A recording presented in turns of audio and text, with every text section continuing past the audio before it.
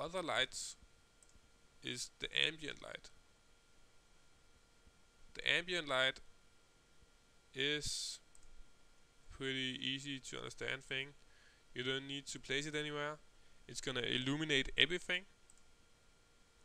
So if I render right now, let me just set the rendering resolution down so it will make it quicker. This is yeah, half the size. Let's try to render. And you can see right now it's just crazy illuminated. Way too much. In some cases you want this, in some other cases you don't want it. So let's see how it looks now. Yeah, this is a bit better. And it means that you don't get the too dark spots on your scene.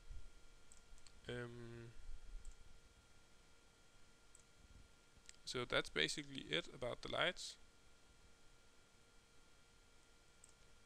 I hope you enjoyed the tutorial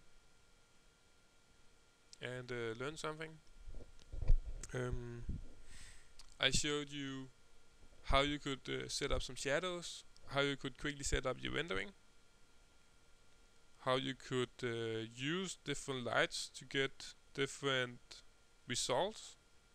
It's you saw how fast I did this. This is like 20 minutes and already I got some lighting. It's not perfect, but it's quick.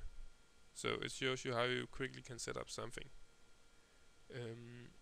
I like to keep it simple, and this is very simple. When you're making lights, you can quickly get confused and make a lot of lights.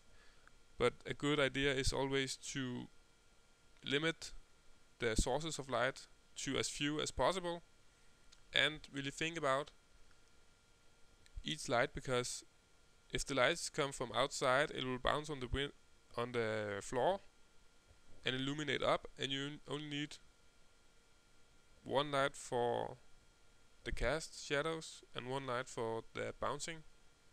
So don't overcomplicate it, because when you're doing lights you can easily get into a rhythm where you just keep adding lights and keep making them, because I don't know why, but that's just the way it works. I've done that myself 1,000 times. Anyway, if you got any feedback, you can just write me an email. As usual, I'm gonna pop the email on the screen.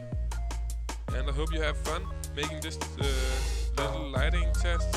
You can download the scenes on the webpage.